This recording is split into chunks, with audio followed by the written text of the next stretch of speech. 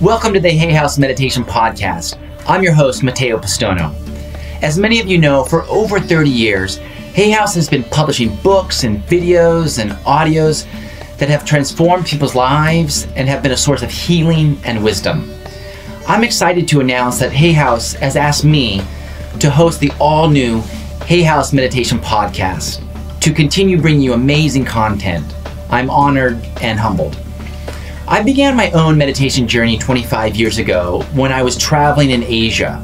I was a sort of a fiery political activist at the time, and I encountered a Tibetan meditation master in a cave in the Himalayas, and I asked him for advice. I said, how best can I make a positive impact in the world? And he said, first, learn how to meditate, because it's through meditating that you can truly come to know yourself. Then you'll be able to help others. I thought about that, and then that evening I decided there and then that I would learn to meditate. And I've been meditating every day now for about the last 25 years.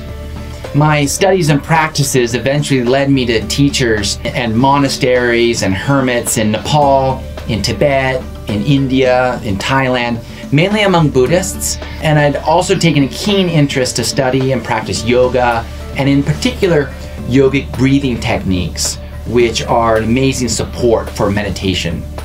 Along with that practical training under different meditation masters, I also wanted to study the philosophy behind the traditions, so I went and received my master's degree in Indian philosophy in London, at the University of London. I find combining practice and theory enriches my meditation practice so much. In the last decade or so, I've written a number of books on Buddhist mystics, spiritual activism, and specifically meditation techniques.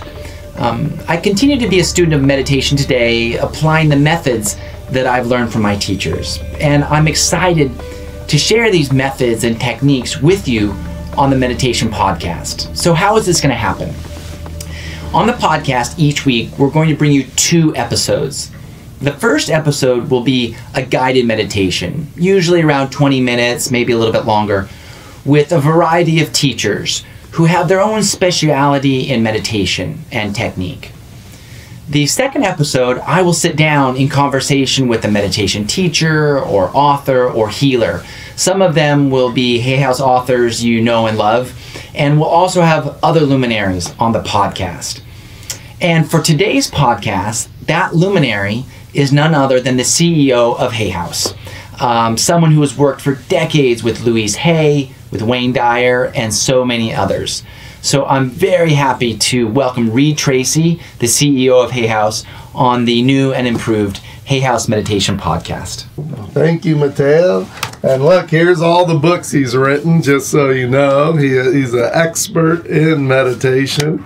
And so he's going to help you a lot along the way here in this podcast. So that's the reason why I selected him to be your host and to help you no matter where you are in your meditation practice. So I know some of you are like me and you're just getting started and you've only been doing it a little while and it might be up and down, and I'm going to tell you my story about it, my whole experience around meditation. And some of you might be further along the journey, but as you heard from Matteo, he's a true expert. So no matter where you are, if you're just starting yesterday or you're starting tomorrow, because this is the first time you've watched anything on meditation, Matteo's your guy to help you. And if you're super experienced, you just heard Matteo's been doing this 25 years. He's been with some of the greatest teachers in the world, so he's going to help you along for sure. So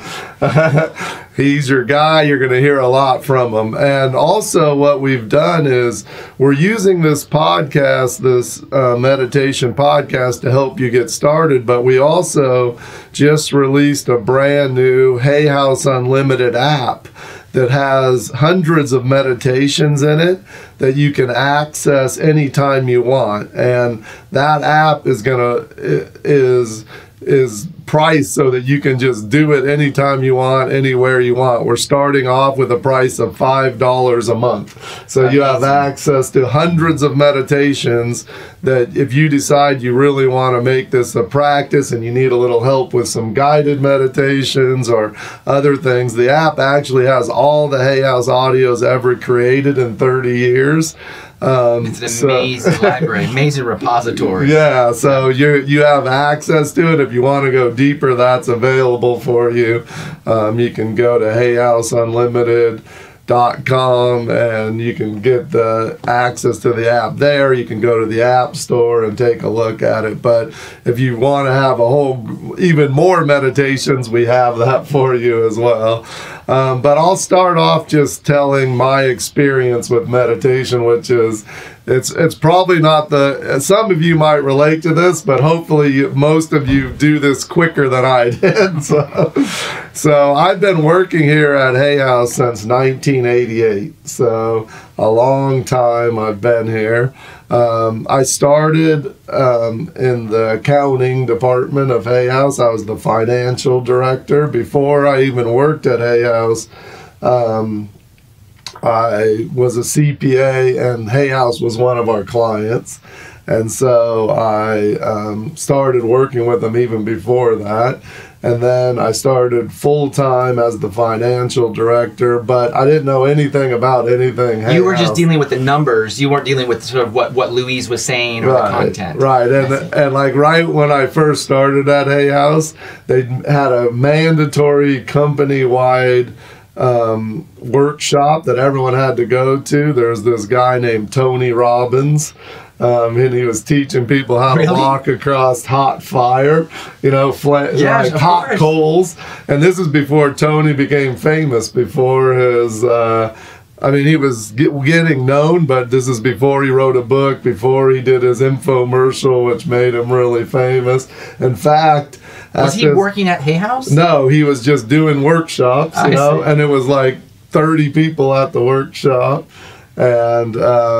And they had everyone at Hay House, but they said, don't invite Reid because he'll probably quit if we bring him to this thing. There was too much woo-woo? Yeah, because I didn't know anything about this. I just knew, like, Louise, like, she taught people that your thoughts create your life. You could heal your life with thinking, which I didn't know, but she really believed it, and she really wanted to help people, and she wasn't doing it really to make money or anything. She just wanted to help people.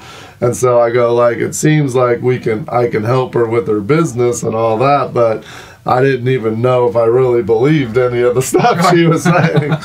And so that was my first exposure. So I didn't go to the Tony thing, but they all did. And it was a workshop that, like right at that workshop or soon after that workshop is when he got discovered by Gethy Renker, and the rest is history. We all know Tony now, but anyway, so I started working at Hay House, and Hay House was small back then, and we had like 4 books and 5 tapes that we did. Cassette tapes. Cassette tapes. Before CDs. Way before CDs. Yeah. And Louise had one of her CDs, one of her cassette tapes was morning and evening meditations. Which I'm sure many of the people listening to this have heard of. It's like or a classic. Yeah, so many people say, look, I wake up with Louise and I sleep with Louise every night. Like, she always used to love that when people said that. And because they did that so often, and any of you listening, if you want to hear it, you can go to the Hay House Unlimited app and you can listen to it. It's free trial, so you can try the whole app for 7 days. I might even say here, Reid, that we're planning on bringing back the morning and evening meditation as a block of guided meditation practices in the app. Sort of taking that legacy of Louise and also Wayne, because Wayne had his morning and evening. Yeah, so we're going to talk about Wayne's. Yeah, too. So we'll have a separate category for those morning and evening meditations. For that's people. awesome, because that's so important, and I'll talk a little bit about that, like Wayne's philosophy on that. But anyway, so that was one of the audios, and then Louise had just been, right after I started at Hay House, Louise had just been on Oprah and Donahue in the same week, and everything exploded, and everyone was buying her book. But as people bought her book, they were wanting to expand and buying the audio tapes. So we were one of the first publishers to ever even have audio tapes. Like, not very many people had audio tapes. And there was another person that was on Oprah and Donahue with Louise at the exact same time in April of 1988, and that was Bernie Siegel. And so Dr. Bernie Siegel, who was also working with cancer patients and things like that. And so we did a whole group of meditations with Dr. Bernie Siegel. Those are all in the app too, but that was one of the very first people that we worked with other than Louise. So we created these audio meditations. Like, I think now we have like 9 of them, but we started with 3. And those became really popular because no one had ever even really thought of this, that you could use meditation in your cancer treatment and it would help you with the chemo or anything else that you did, or help you to heal. And Bernie was one of the first people to do that. He wrote this book called Love, Medicine, and Miracles, which was a classic. And Louise had cancer herself, and she had used visualization and meditation as part of her healing as well. But anyway, so like a year or 2 later, we one of the authors that we started doing live events, and so we would have different famous authors come and speak with Louise at these live events. And some of the authors that came were Wayne Dyer, and Joan Borisenko was another person that came, and she had studied at Harvard and other places, and she was in charge, I think, of the mind-body education and things at Harvard, and was seeing how meditation could be beneficial to people. And so, like, I went to Boulder, Colorado, where she lived, and audio taped her doing meditations, including a beginner's guide to meditation, teaching people how to do meditation. So I was kind of... You were sort of learning by osmosis. Right, exactly. That's what kind of my whole Hay House journey is. I learned by osmosis. I always say, like, I talked to Wayne Dyer and Louise Hay every day for 20 years, and somehow, like, people would ask me questions and I was giving answers from them, and I didn't even really realize I was getting it. But anyway, so I went there, I recorded these things, but I really, like, hadn't started try it myself, which is so weird. Like, I was just learning about it, doing different things, and I would say to Louise, like, well, my meditation is like when I take a shower in the morning. Like, I kind of relax and I get all these ideas. And she goes, that's not the same. You know, you gotta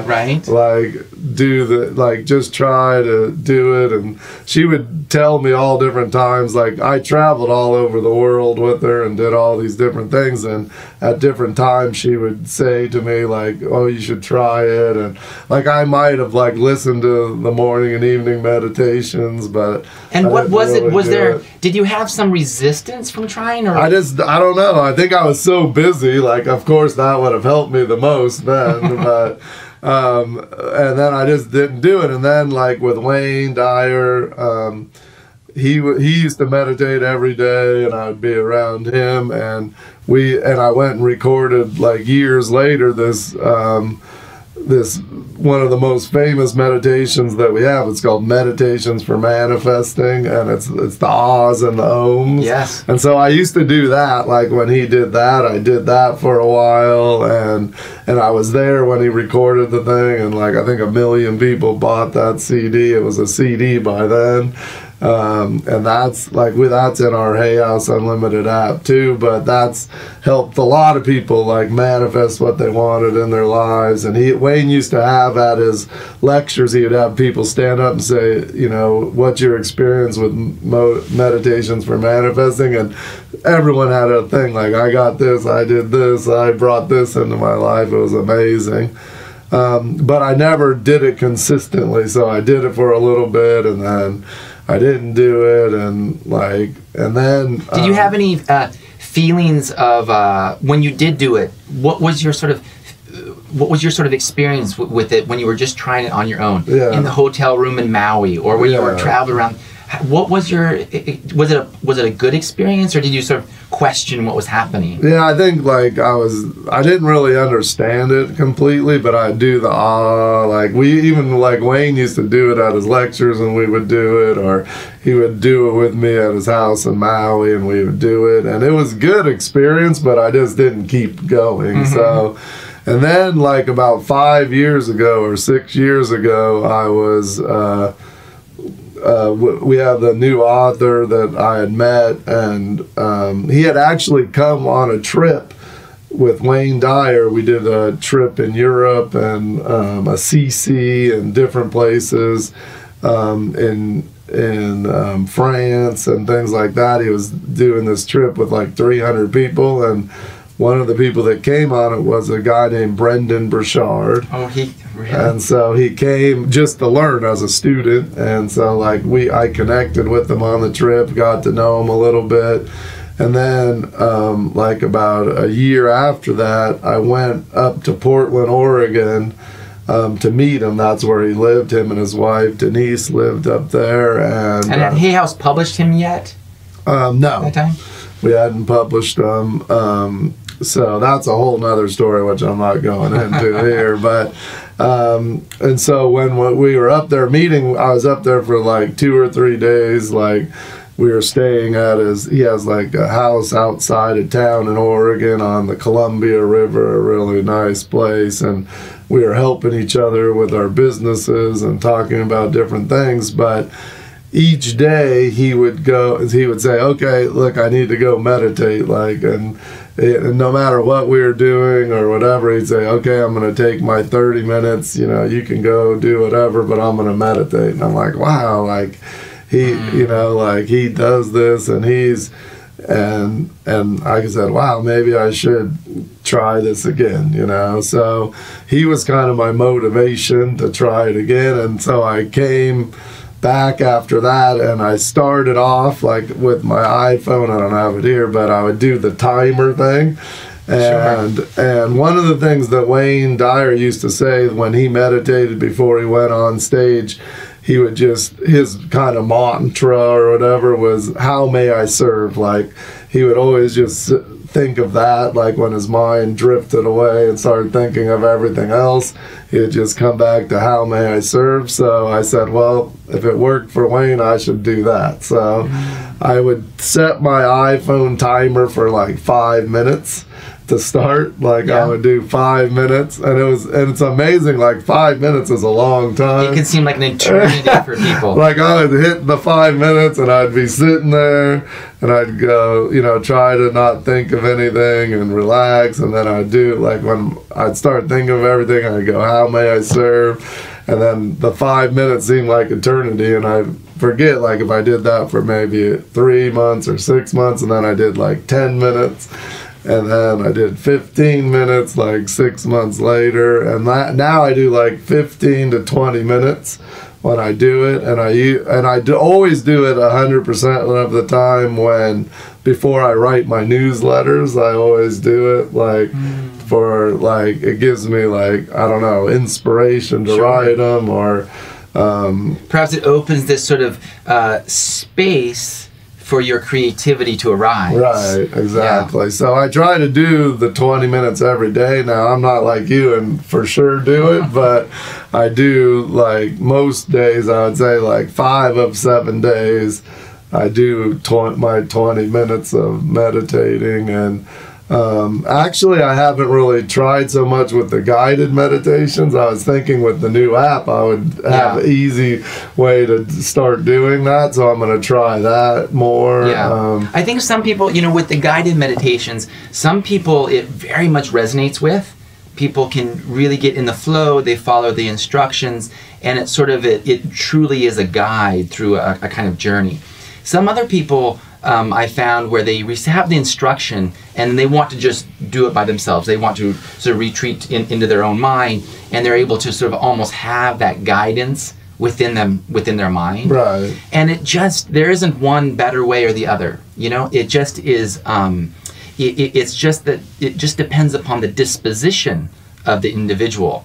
And that's what's so interesting, I find kind of so rich about Hay House and our authors, is that we have this entire library of knowledge systems, of methodologies, of techniques, for so many different kinds of dispositions of individuals. Yeah. So if you're really into affirmations, we have the queen of affirmations. We have Louise Hay and all of her lineage, all the way down to individuals like Gabby Bernstein today, right?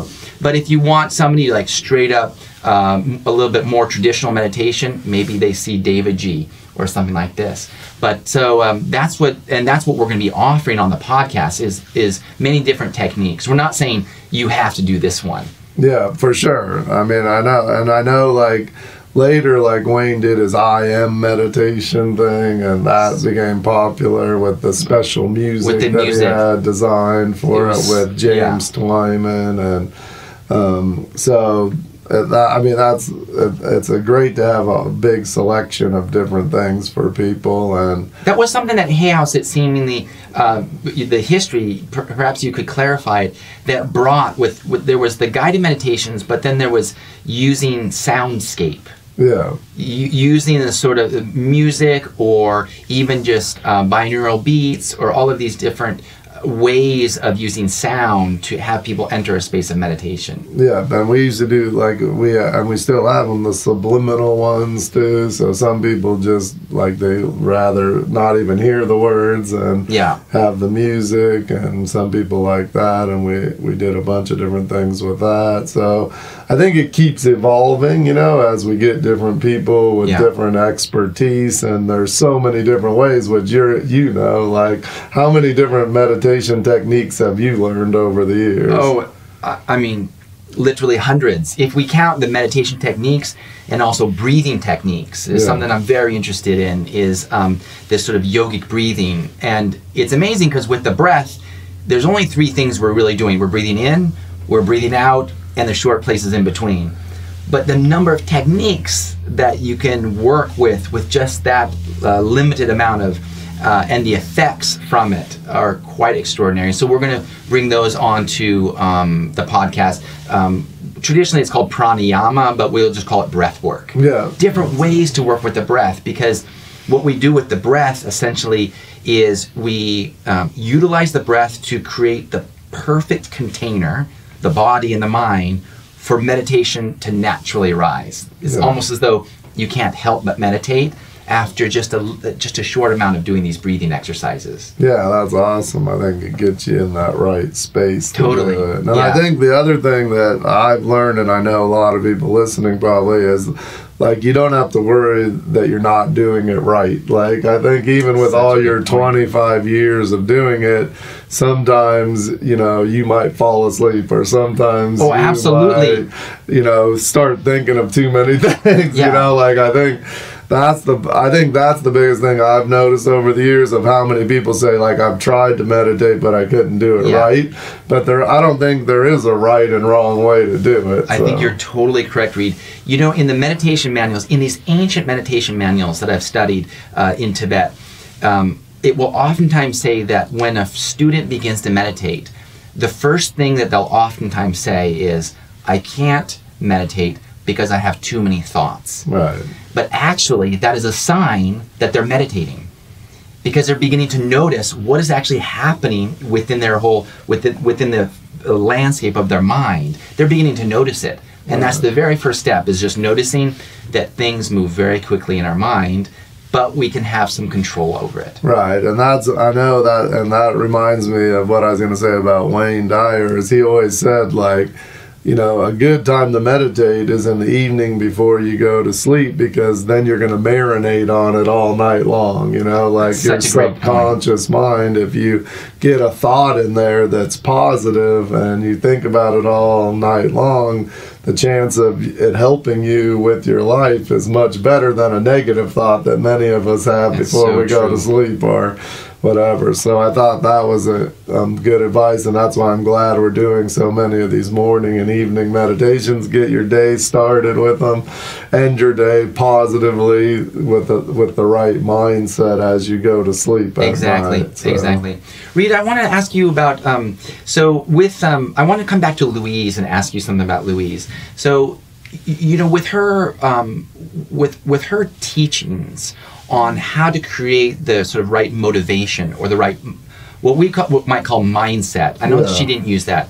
And she taught, that was what she was sort of teaching on continually for so many years. How did that impact you?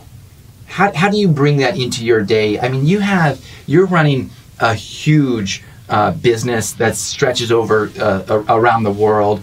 You're a really busy guy. Yeah. So how does creating your mindset, what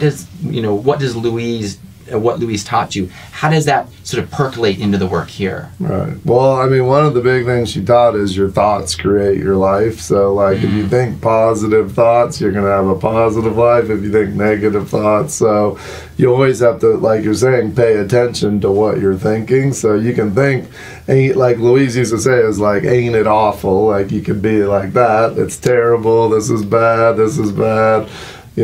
Everything's going bad. Or you can think of, this is the problem now, but this is the positive way that we can overcome this problem, and the things you can do. Like, she used to have this thing, she says, like, and I say it all the time, like, when things aren't going good, is like, all is well, everything will work out for my highest good.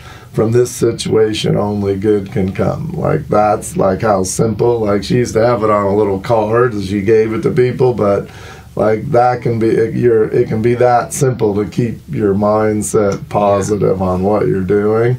And I, like, literally, I do that all the time. Like, when I notice myself thinking that, that's what I think of. Or, like, if I'm stressed out at night, I'll think of it. And you can see, like, a lot of what Louise taught is simple, but it really works, like. Yeah, I mean, simple, but profound. Yeah. Because it is as though what Louise was teaching us was how to be not only the actor in our life, but also the director, the playwright, to be completely sort of in charge of our own life. Yeah, exactly. And a lot of it is, and I'm sure you're going to talk about this in the podcast, is like mindfulness of paying attention to your thoughts, right? That's right at the very beginning. Yeah. Sometimes we just get overwhelmed by our thoughts. Right, and we're thinking, like, if you pay attention to what you're thinking, a lot of people say this, but Louise used to say it, that you think of 10,000 thoughts a day, and a lot of them are the same ones over and over, like, this is terrible, I'm too fat, I'm dumb, I need to do this, I need to do that, instead of positive things that you have, and what you want to think instead of these negative things, and just changing those. Like, the 10,000 thoughts, really, you might have 190 of them aren't positive, then your life probably isn't going to turn out as good as if you make those positive. And it's similar to, like, also like Esther Hicks, Abraham, like, if you, the law of attraction, like, if you keep those positive thoughts, if you have the feeling of the positive things happening in your life, the chance of you succeeding are much higher, because you get an alignment with, and you get help. Or, like Gabby Bernstein says, the universe has your back, but there's all positive things that can happen in your life. You just have to make them happen. Exactly. So.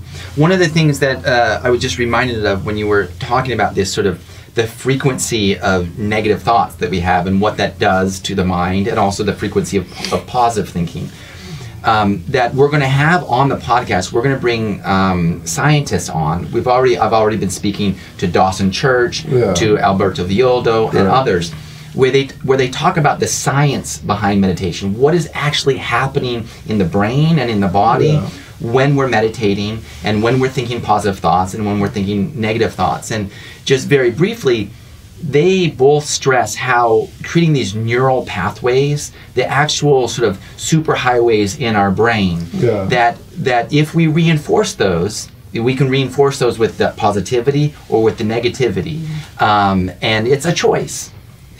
But we can. It takes practice, and meditation can be one of those practices. Also, affirmation can be, contemplation, prayer. There's many different sort of techniques, and we're going to cover all of those in the podcast. Yeah, we're going to bring real experts in that will talk about how to do it, and then they will actually guide the practices as well. Yeah, for sure. And I know, like, another one of our popular authors, Dr. Joe Dispenza, like, he has so much, like, he's popularizing meditation and its importance, and he does so many brain studies of people, like, doing his retreats and the change it makes. And I know Dawson actually helped him with that and does that himself. So that'll be really interesting to learn of how the meditation affects you. Like, you hear that it's good for you. Like, I think almost everyone agrees with that, but why is it good for you? Exactly. What is actually happening? The other thing that we're going to talk about too is what are the sort of supportive things that we can do in our life for our meditation practice. And one of the principal ones will be our diet, for example. Because if we have a diet, if we're just sort of juicing ourselves with sugars in the form of just straight sugar or refined flours, it's very difficult to meditate, because those sugars are fueling what we call the mammalian brain, that fight or flight. Just that's this sort of predatory, I got mine kind of mentality, and it almost is impossible to allow the mind to rise into the neocortex, into the higher brain, where love, where compassion, where a sort of steadiness, where calm abiding resides. And so we're going to talk about the importance of eating like a keto diet, something that is a very nutritious, nutrient-dense diets that actually fuel the brain for meditation. Yeah, that's great. Like, we did one of the very first books on the keto diet, Fat for Fuel, with Dr. McCullough. Exactly. And we have lots of books on that now. But so we're going to try to take a holistic approach in the podcast, sort of giving a nod to our lineage, if you will, to Louise, to Wayne, to Dr. Bernie Siegel, to all of these sort of very wise elders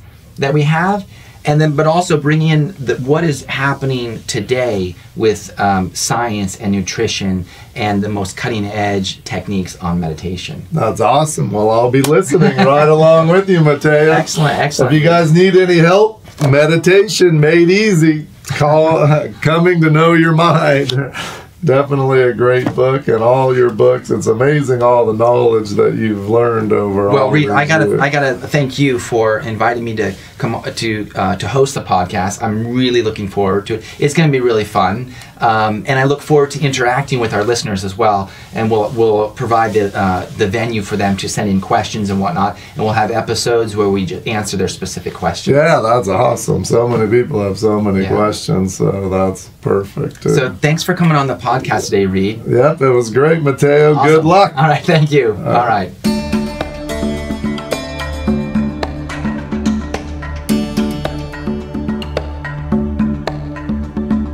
As we launch this podcast, this week we are offering you a gift of 2 guided practices, one by me and the second by none other than our beloved Louise Hay. If you're excited about all the upcoming interviews and guided meditation practices, please subscribe wherever you listen to your podcasts. Until next time, have a good meditation practice.